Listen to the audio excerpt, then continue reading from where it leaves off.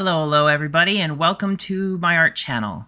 I'm TygraxDraws, and today I'm going to be showing you how to color the way that I color. The program that I'm using is Photoshop CS6, and show you a very handy method in which makes coloring a whole lot easier.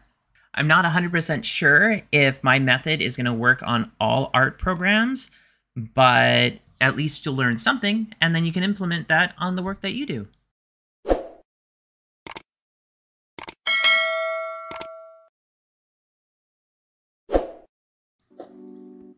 I always start off with a blank canvas, transparent, white, and dark. The Walking Dead. With the dark, I like to take from the background and stick it to the foreground. Right now, we're going to stay to white.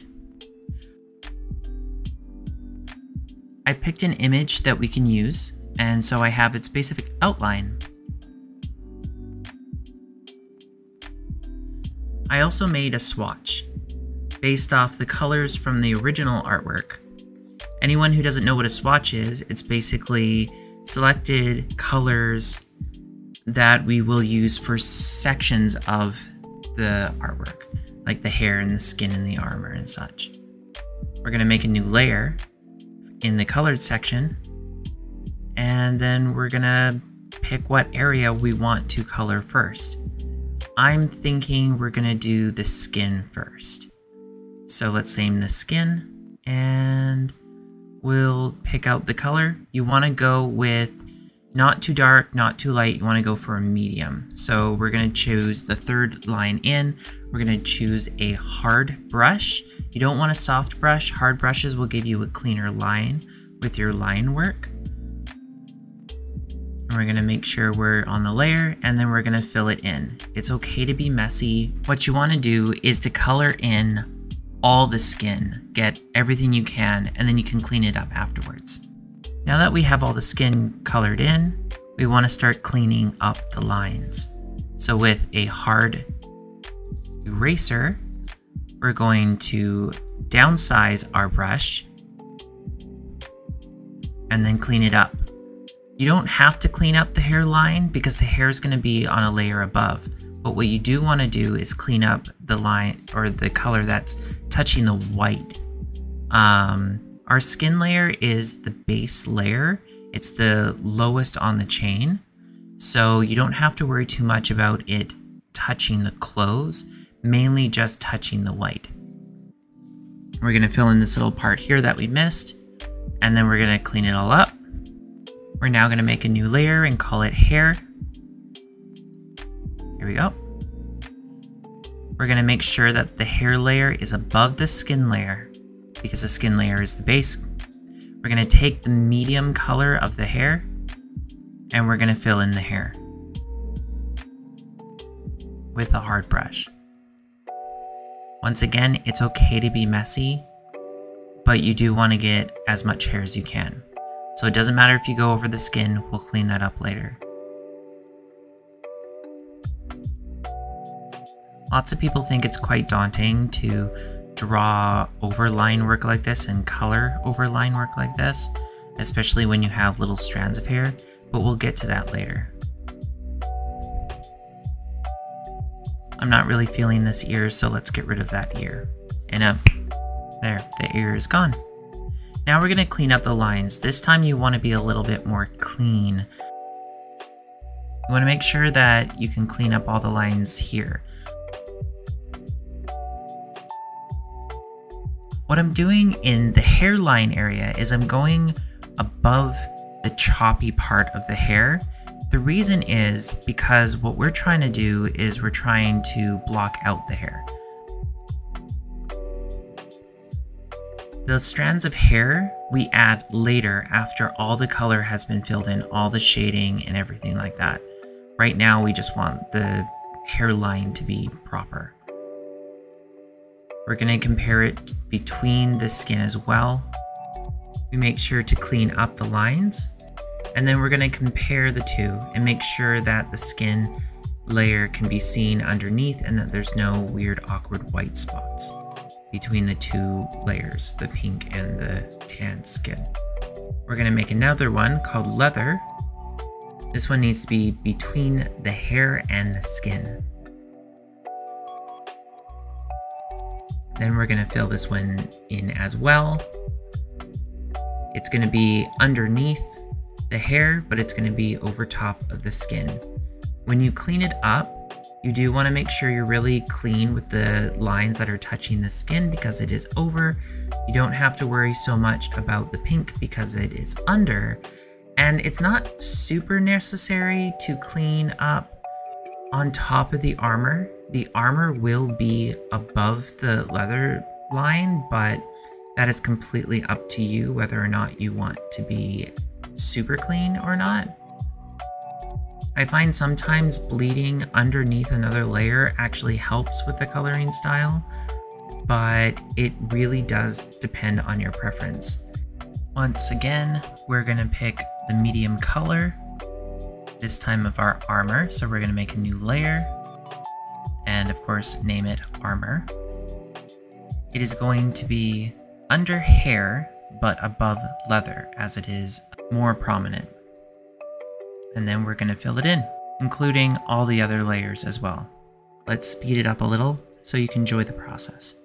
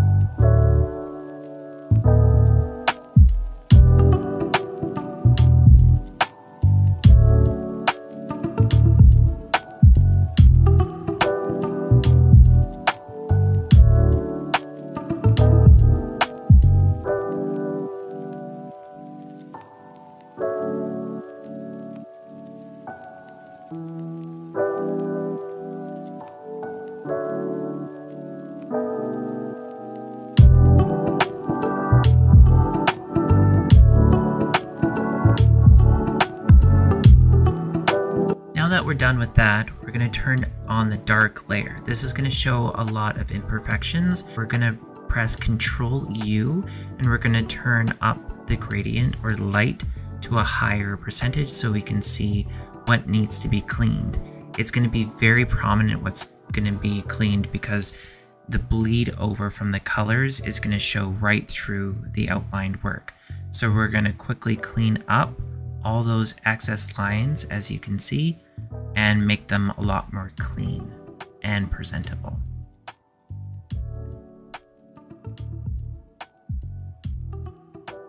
As you can see, the armor is also quite dirty. So with all the layers now clean, we're going to select them all and we're going to give them a color. This one, I'm going to give them red. Now that we have them all selected, we're going to pull them down and copy them through the duplicate layer option. We are going to give them a new color and we're going to make it darker. We're going to make it purple or violet or whatever. This will be our shadow base.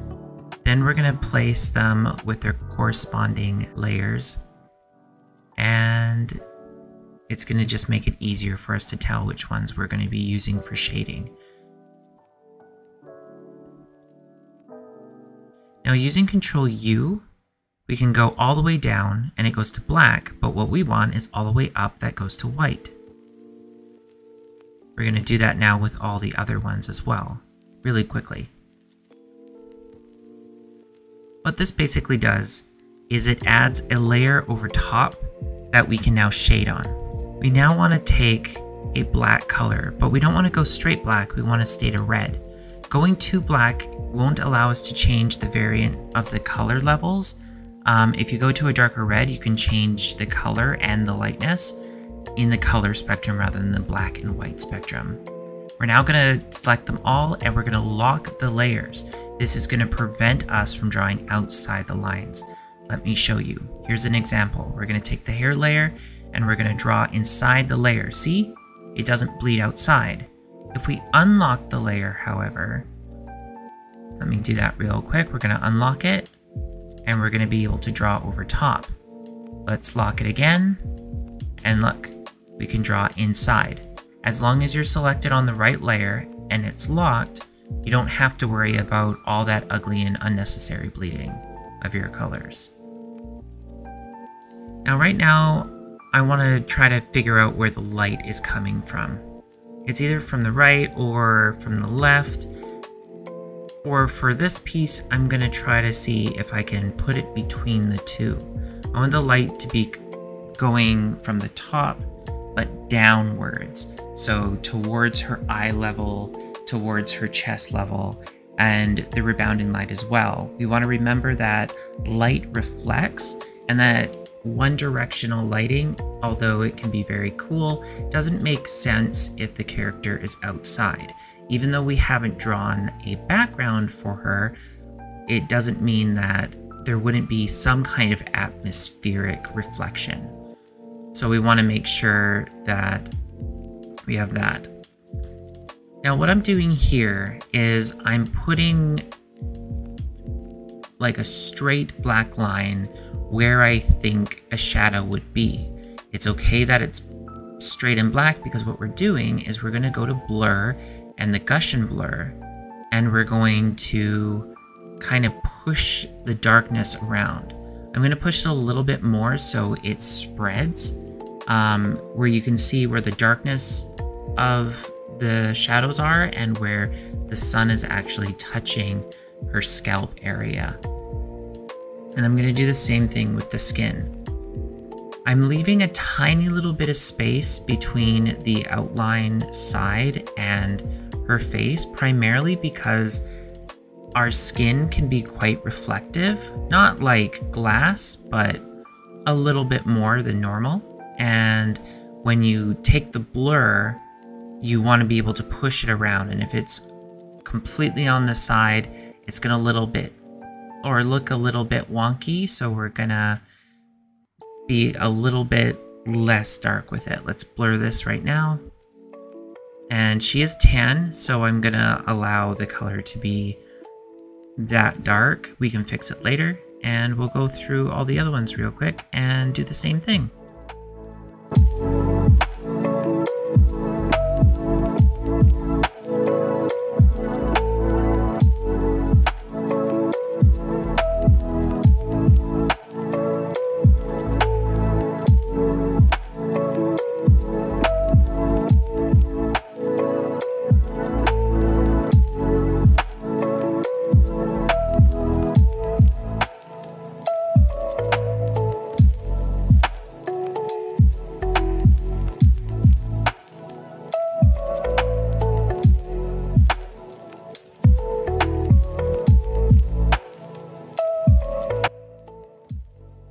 Not really happy with how the face turned out, so we're going to add a little bit more shade.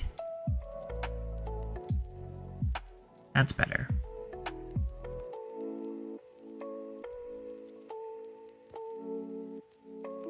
Now we're going to add a little bit more detail to the shadow layer by adding little tiny bits of dark variance to where I think the shadows would be more prominent. And we're going to do the same thing to the face. The brush strokes are quite blotchy.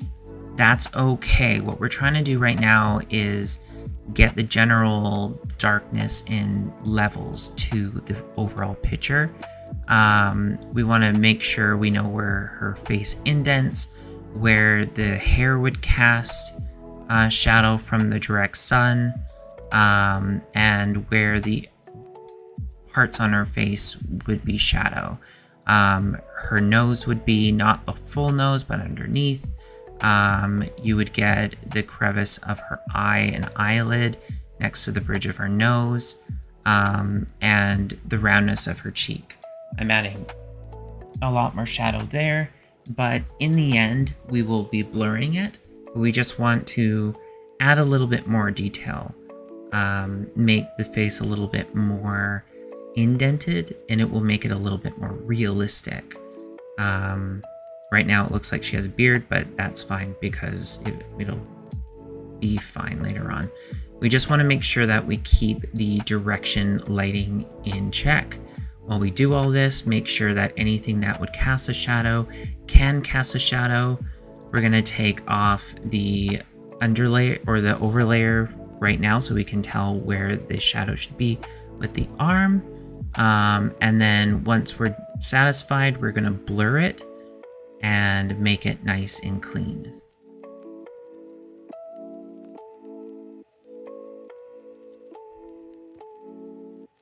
Here we go.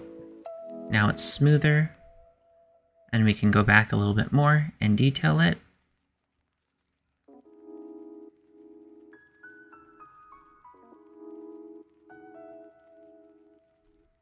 We're going to switch to white now and make the white variants. We're going to whiten up the eyes, make them glow a little bit more, the forehead, the cheeks, the nose, the lips, some of the arm where the sun would hit directly.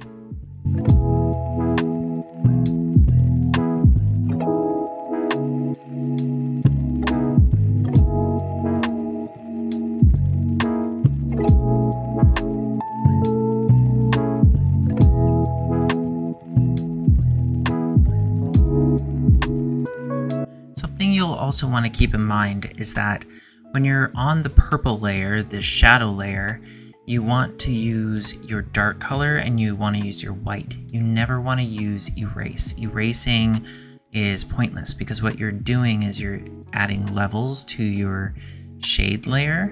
So anything that you want bright, you add white. Anything you want dark, you add your dark. But there's no need to erase anything. You can erase once you have a flat layer and a final image, but don't be erasing here. It actually messes up how the layer works. So only use your two base colors.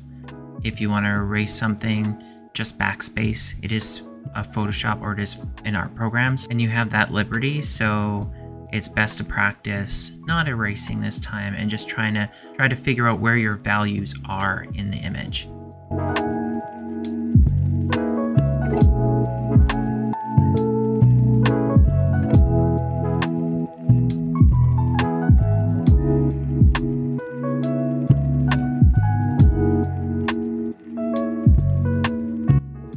Quick thing about cloth is if it's see-through, you want to make sure that the cloth layer that's on top of another cloth layer in your art is darker than the rest of it. So we're just going to make the one side darker and the little tip on the right a little darker. Now we're going to select all these layers and we're going to select multiply. This is going to make the whites become transparent, and then all the shadow and shade that we have done is on top. So whatever value is darker will show up as darker on your base color and does a lot of the shadow work for you, which is really, really handy instead of having to completely shade. Our next step is to go on all the red layers of the skin and the hair and everything else and start using the darkest tones first and the lightest tones last to highlight and add a little bit more dimension, a little bit more roundness to the image. With the skin layer, as you can see, I'm adding the darker shade, which is adding a little bit more reds to the skin tone, because skin's not all one color. There's yellows and reds and all kinds of stuff. So with this, I'm adding the shine, and it has more yellow to her skin. And if the sun were to hit her, not only would her skin be reflecting the yellow or the rays of the sun, it would also be reflecting her hair and whatever else was around her. And then always remember to brighten up the eyes. You can make them a little bit more shaded later, but I like to brighten them up to make their face pop a little bit more. And this is more of the fun part. You add the eye color, you add more of the face dimension, and the shine, kind of like putting makeup on a face.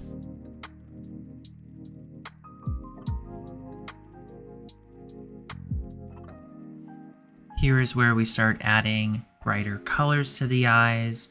We start adding the eyeshadow and the overall makeup to beautify the character a little bit more. Not that she's not already pretty, but we add things like the blush, the cheeks, the lipstick, or at least a little bit of blush to the lips.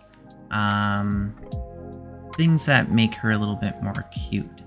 She already has highlights on her face, but we just want to add a little bit more color, just a tiny little bit more pop to make her face draw the viewer in. We'll also be touching up her eyebrows.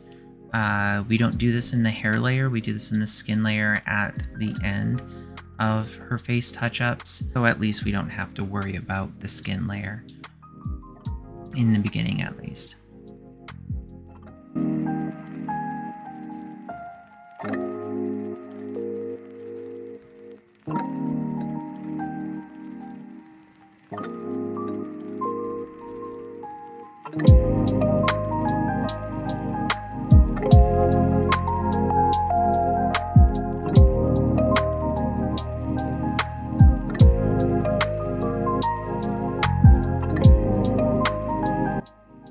Next, we're going to get another brush and we're going to start adding the different shines and colors to the hair to add a little bit more dimension as well. Adding the darker shades first, like I mentioned, and then we're going to slowly go higher into the lighter swatch colors. As you can tell, two of my swatch colors are a super high color of pink and a kind of yellow, primarily because I'm gonna add a little bit more shine to her hair, so it looks like it's more kissed by the sun, and just add a little bit more dimension overall.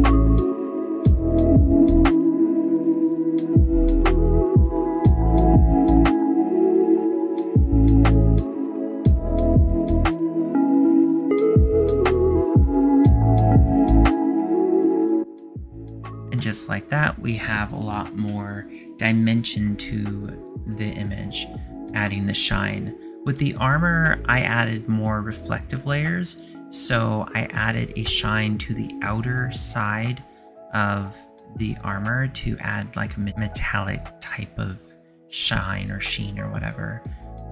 And then I started fiddling around with the levels of the hair and the color of the hair. I didn't really like the bright pink it was, and then I changed it. And then I'll just let you guys watch a little bit more as I do my final touches, and then you can see the final image after I've cleaned up all the lines and everything else, and end up with a final product.